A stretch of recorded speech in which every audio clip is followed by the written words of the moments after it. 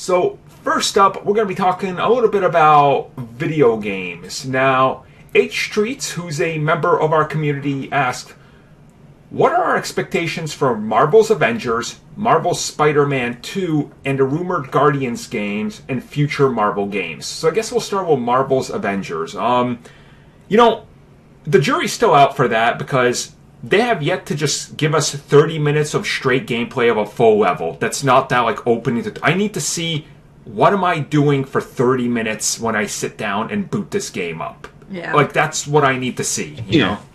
That's basis for what everyone, but, like, I know Mitch could agree from what they're going for. It's mostly just, grinding the same kind of enemies. Which is fine.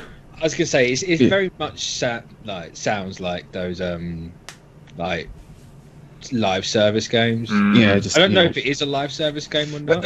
They haven't said it, but from what they're implying, it is, since basically the microtransactions, which is mostly, I'm not sure if it is consumables, but from was it costume packs and all that. I imagine it'd be like cosmetics and stuff. Yeah, it's gonna fuel the free DLC characters and extra levels and stuff. Every time they're asked about the games as a service or that, they beat around it by saying no, but sort of in their wording. So it's interesting because games as a service gets bad rep because it's like, oh, you're paying to win, but not really. Like, because as I've talked about, I play Call of Duty extensively now, and you can buy guns in the store, but you buy a gun and it just gives you like a different skin. For example, like there's like, oh, this one is themed around like unicorns, and you get these cool skins and a few attachments and like things you can attach to your guns, but it doesn't actually improve the gun at all. It's still the same gun. You can just make the look of it different. So I think that's kind of what they're gonna do.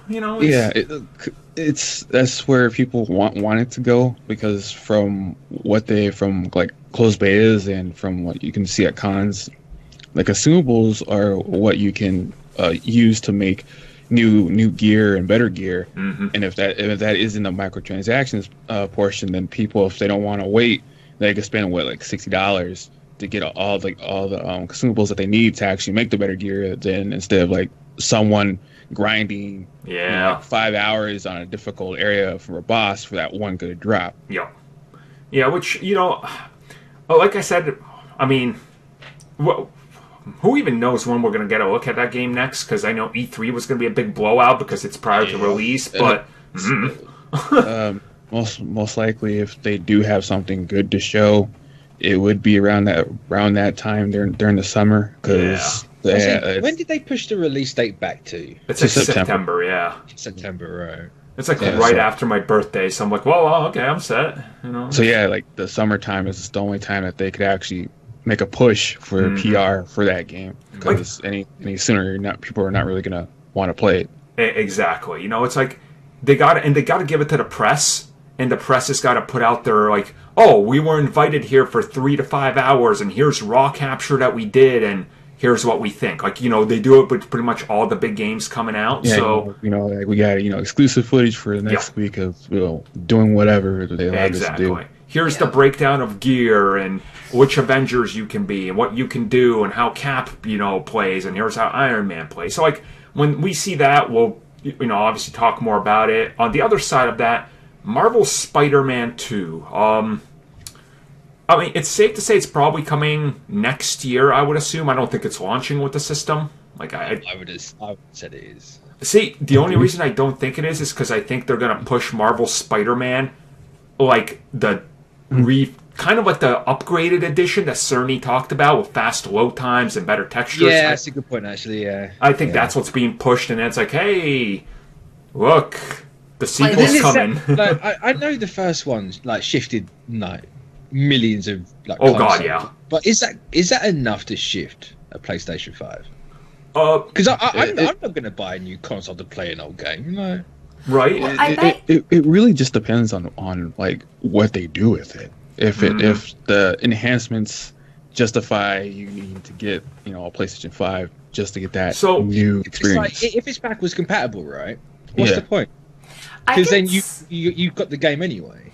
I know, it's just how they implement it. I honestly think they either have like a free update or whatever. Yeah, from what Sony said, like the top 100 games. So let's clarify this, because Sony had to came out and clarify themselves because it was so stupidly worded. Majority of the 4,000 PS4 games will all be backwards compatible. The 100 Sony mentions, they are going in and retouching them. So like Bloodborne, for example, will now run at 60 frames a second, 4K.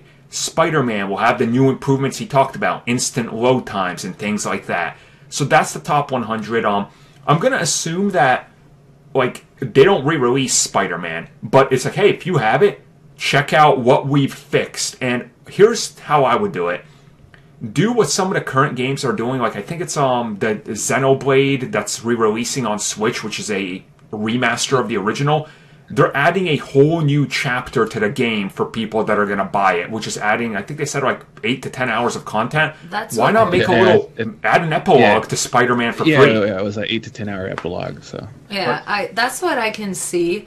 Is that enough to truly sell the system? Possibly. To the hardcore? Yeah. To the hardcore, yes. But like the everyday person being like, do I really want to buy a PlayStation 5 just for 10 more hours or wait a year? Right.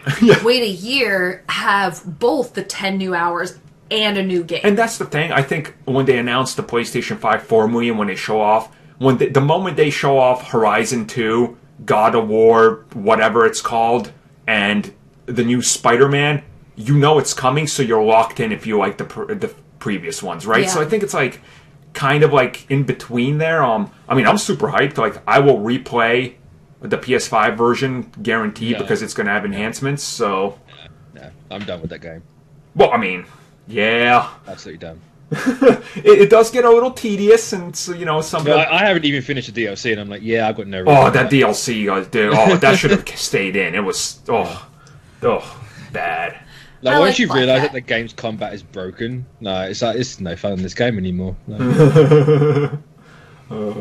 It is what it is. I don't know. Like isn't that what it's supposed to be? Where some people find out that you can break the game in multiple ways. Because I've seen it in multiple games where you if you want like the most optimal gameplay mechanics, it's basically trying to break the game to your advantage. Yeah, but the problem is that it's not fun in Spider-Man. Everyone in games wants to get the optimal setup and load that, but in Spider-Man, it's just like this is every Spider-Man game ever, and I've done this 1,000 times before. Yeah, that is kind of true. This just happens to be the best Spider-Man game, though. So it's like it's the best story. I would say it's the best Spider-Man game. It's the same as everything else, so I can't. I was going to say, don't say Spider-Man 2 because that has not aged well. Trust me. What I was saying was, it's the same as everything else, like gameplay wise and combat wise. Yeah, I can't rank anything because they literally are just the same. There's nothing new in this one. No.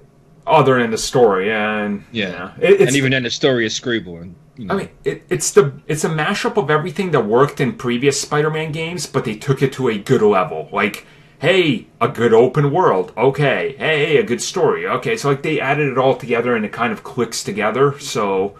Even then, the open world is just as good as the other ones because it's literally. I know it's Spider-Man and Spider-Man's in New York. Yeah, it's literally just New York again. Like, yeah, it feels a little more living and breathing, but that's of course part of the system. That is true. You know, it's true.